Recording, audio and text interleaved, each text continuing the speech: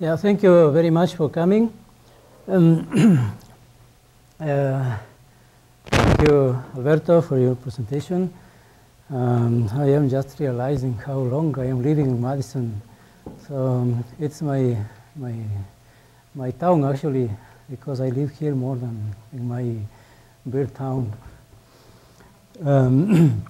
Okay, so I would like to share some reflections about the bilingual education in the context of the Revolución Ciudadana in Ecuador.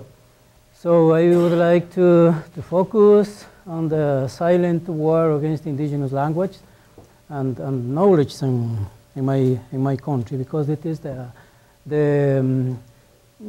issue actually by neglecting not supporting the bilingual education in Ecuador. So I would like to start with some paradoxes and questions about the Rafael Correa government. So internationally, Correa is in office since January 15 to 2007. He was supported by the political movement Alianza País, and his motto was Revolución Ciudadana, the citizen revolution. So internationally, the government of Revolución Ciudadana is it's calling the attention because of the Ecuadorian miracle. So many scholars and many universities and institutions are recognizing to this government because there are very huge and profound changes in the country. So Correa said when he visited Harvard University that democracy has been firmly established in Ecuador, not only democracy in the formal sense, but real democracy in terms of people's access to rights, equal opportunities, and dignified living conditions. This is the so-called Ecuadorian miracle. So the government itself has assumed this label for itself. So the government is based, actions or programs are based on the program of Buen Vivir, the good living, the Plan Nacional of Good Living. Yeah, so this is a concept, translated concept from the sumak kawsay. Yeah, just in the beginning of the government, the more used the word was the sumak kawsay, which is a Quechua word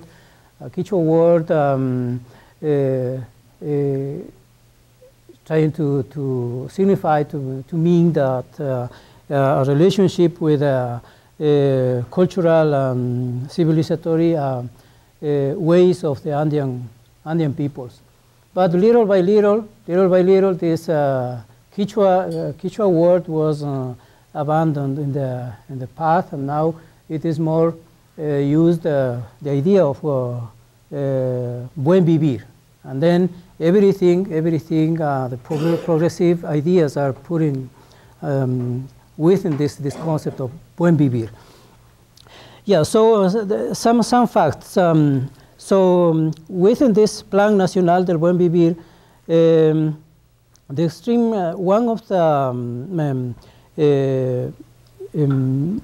achievements of this government is the extreme poverty for the entire country has been reduced from 16.9% in 2006 to 8.6% in the 2014. Yeah, the other thing is the government investment in health care during 2007-2014 has been $9 million. So it is the same thing in education. Yeah, 2% of gross national product of Ecuador is being spent on higher education, and it is the second largest investment of any country in the world in higher education other than Denmark. Okay, so it is just in higher education. And then there is also a very huge investment in the other levels of the educational system. So 8 million students have received the scholarships. No. It is 8,000 students have received the scholarships to attend to the best schools in the world. So it is scholarships for supporting graduate students abroad. So thousands of students are distributed in different universities around the world. They are just getting a master's degree or PhD for returning to the country and support the universities at this moment. So there is a free education for all. So all children now get to go to the school for free. Even though it was free education always, but usually the schools used to charge some money for different expenses in the schools. Yeah, it was not totally free. But now the government is just punishing the schools and the high schools that are charging this money. And then the government is putting this money in the schools' budgets. Then the university student numbers have also soared thanks to free university education being guaranteed in the Constitution. Ecuador now has the second highest levels of public investment in higher education in the world.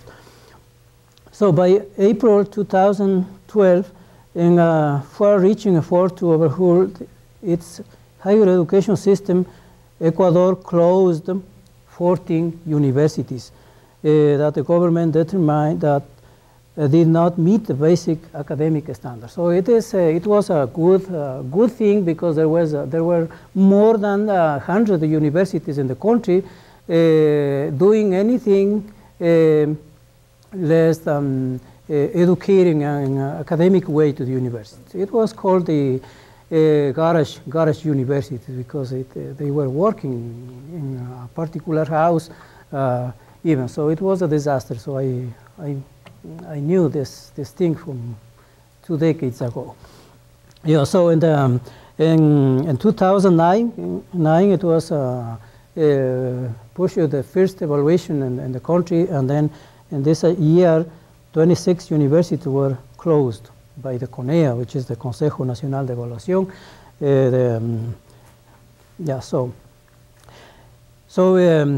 Within the Plan Nacional del Buen Vivir, the National Plan of Good Living, there was the good living is comprised of 93 goals, 11 policies, and 950 strategies guidelines to be completed by the end of President Correa's term in 2017. So it is a very huge and ambitious plan of the government. So in this context, these few facts I have mentioned has took to the international recognition of educational achievements. So just 2 cases that Correa received or was prized as a doctor honoris causa by the University of Chile, and the other doctor honoris causa by the University of Barcelona. You see there, I mean, he looks like Ginés de Sepúlveda or something. Yeah. So, and then the international institutions are speaking about the amazing Ecuadorian achievements in education in general. So in February 2008, Correa, So, what?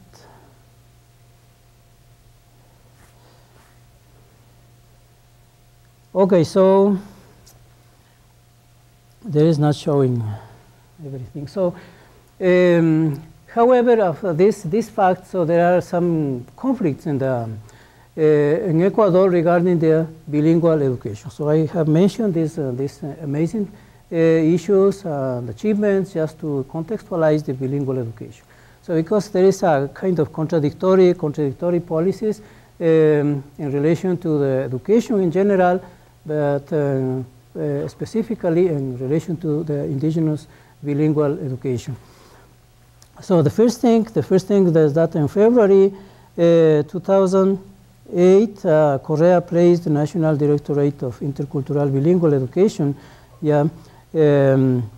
which was the top authority in bilingual education within the Ministry of Education, which has supported anti-mining movement under control of the Ministry of Education, thus undermining its autonomy. So the DNAIB, the National Directorate of Bilingual Education, was an institution with a relative autonomy within the Ministry of Education. So this autonomy was to design the curriculum, to produce educational resources, textbooks, etc. So, but it was always under the direction of the Ministry of Education. So, so this is the other side, and then in general terms, there is also a conflicting relation with CONAIE, which is the biggest organization, indigenous organization in the country, which is the Confederation of Nationalities, Indigenous Nationalities of Ecuador. So just to show you, so one of the current leaders of the CONAIE said recently, for us as indigenous peoples who have lived here for millennia, it's not about having a big apartment with a plasma flat screen TV. Development means nothing to us if it doesn't protect the forest where our people have always lived, or allow us to continue to have clean water, forest, and air. And then it is fighting against the mining policies of the government. So, or maybe he is referring to the government interest in supporting the Quechua and indigenous communities in the Amazon, just to reorganize the way of families live in the jungle. So this is an example. So the communities of the millennium. So the government is spending a lot of money just to organize these communities in the middle of the jungle by using the oil revenues, just to convince them that permit to exploit the petroleum or the oil in the jungle. So this is Pañacocha. It's located in Sucumbíos. So all of these communities or families living in this town were distributed through the jungle in this place, but now this is a kind of urbanized town. So it's a kind of modernization of the communities. So the official description of this picture says the oil revenues enabled the construction of the second millennium community, Pañacocha. So it's a kind of propaganda just to fight against the Yasunidos, which is a movement against the mining exploitations and especially in the Yasuni in the Amazon.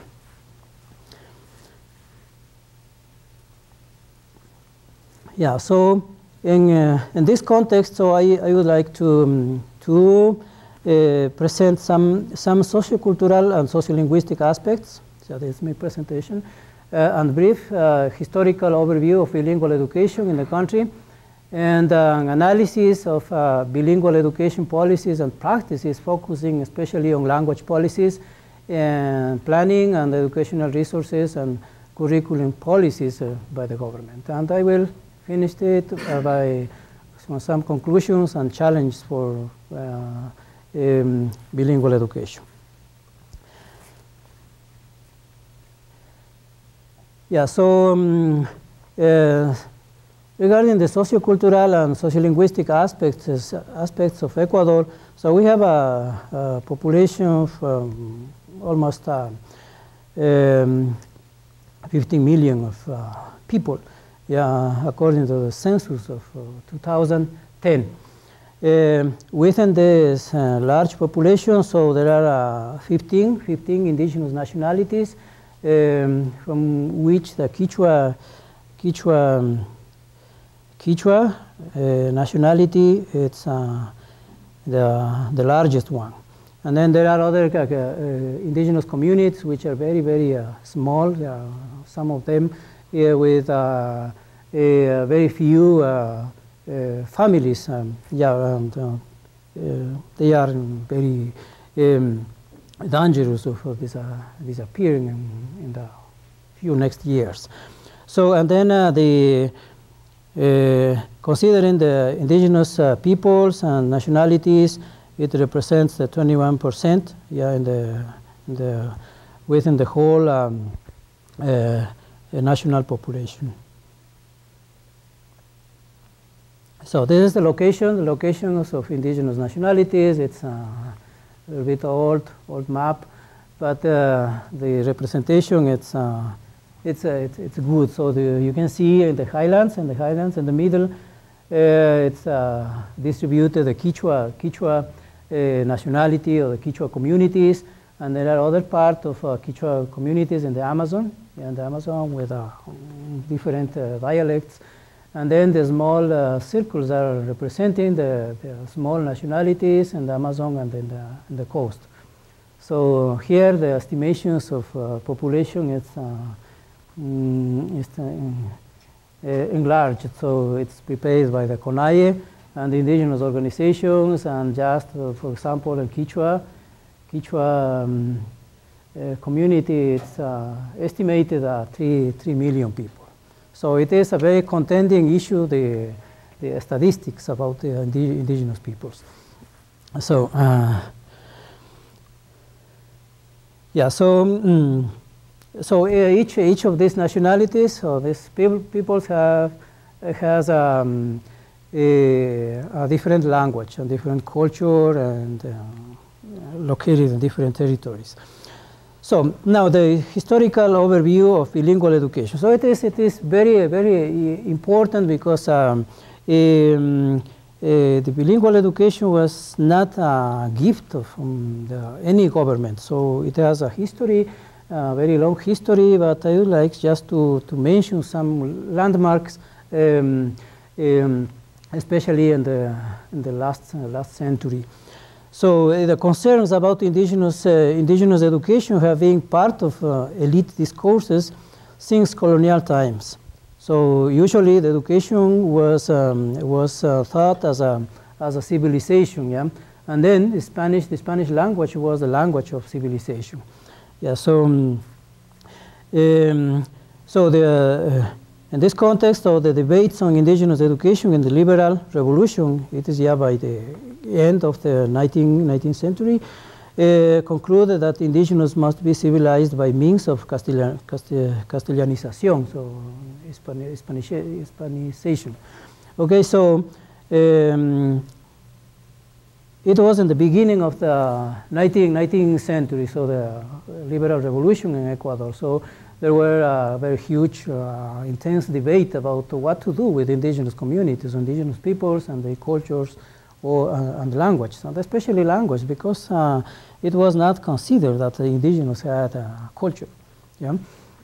So what to do with indigenous language, considering that in this time, so the majority of the population was indigenous. Yeah, just the Quechua communities were more than mestizos or blanco mestizos. Yeah, so it it is it has there is a kind of parallelism between the liberal revolution and the current government in Ecuador.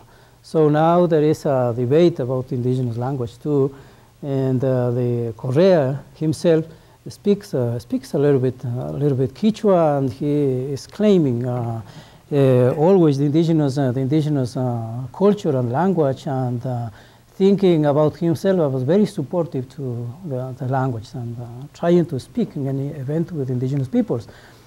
And then in the liberal context, it was the same. But Alfaro and the liberal governments did not speak Quechua, but there was a very known and famous expert in Quechua, Luis Cordero Crespo. And he was president of Ecuador too.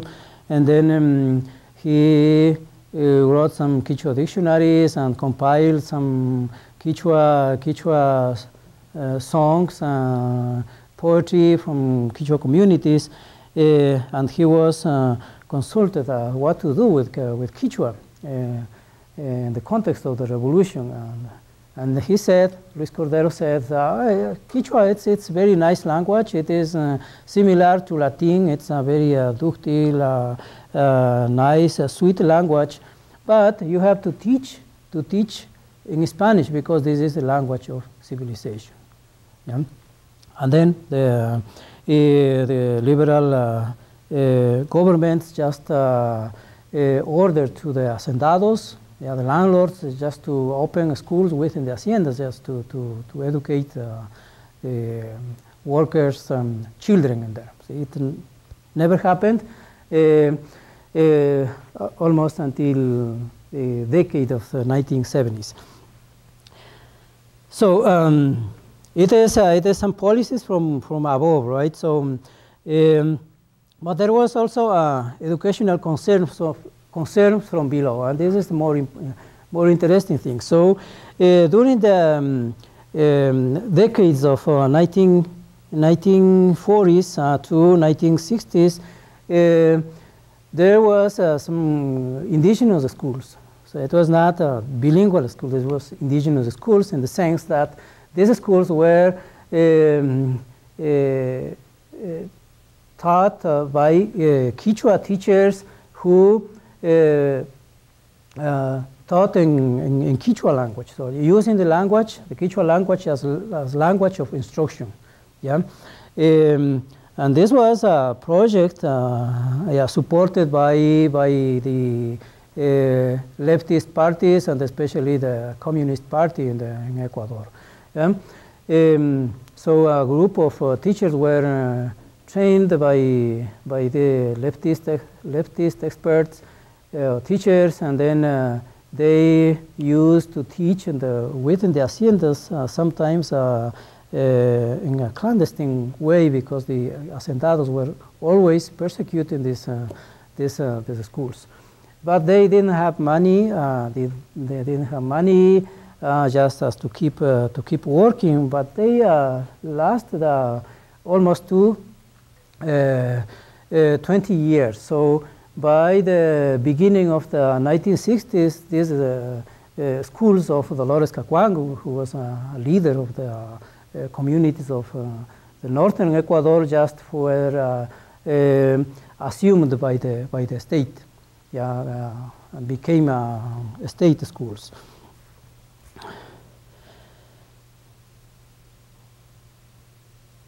So in